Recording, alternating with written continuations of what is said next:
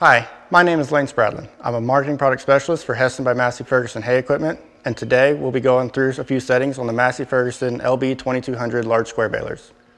One of the most important things that can affect your large square baler's performance is stuffer settings. First thing I'm going to do is check how easily it's tripping, and to adjust that, you can adjust this linkage here or slide this block here.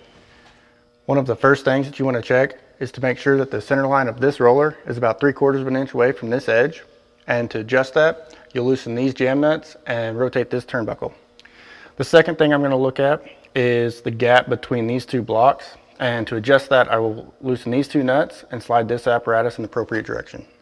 It's difficult to see, but the blocks I'm referring to are this one at the back and this one right here, and the gap is right in there.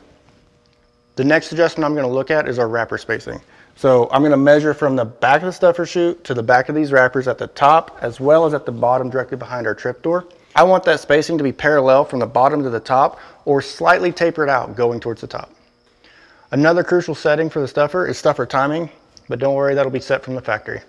Over here on the right hand side of the machine is our adjustments for the pickup height. To adjust the pickup height, we're going to move this stop right here, and then we're going to come over here and adjust the spring that allows the pickup to float easily over uneven terrain. Moving the block forward on the spring decreases float pressure, making the pickup ride heavier. Moving the block on the spring backwards increases float pressure, making the pickup ride lighter. Now that I've set my pickup height, I'm going to adjust the gauge wheels. I want my gauge wheel to be below my pickup tines, but still off the ground.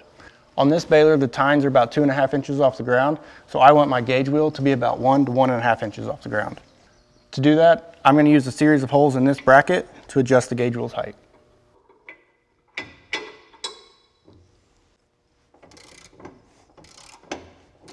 For more information on the Massey Ferguson LB2200 series large square balers, please visit your dealer or go to masseyferguson.com.